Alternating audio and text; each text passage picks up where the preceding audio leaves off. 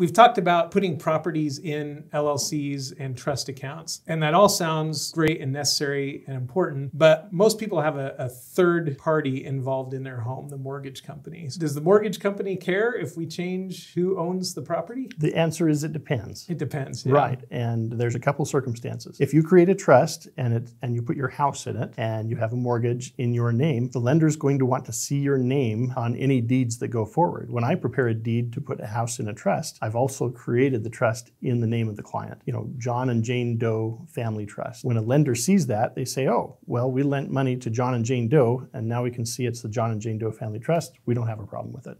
Title companies are dealing with this all the time. If someone's refinancing or whatever else, they will communicate with the lender to see if they want to lend you the money through your trust or lend it to you individually. And if they don't want to lend directly to your trust, the title company can easily record a deed, taking it out of the trust and putting it in your name. Then they record the loan, and then they record another deed, putting it back in the trust.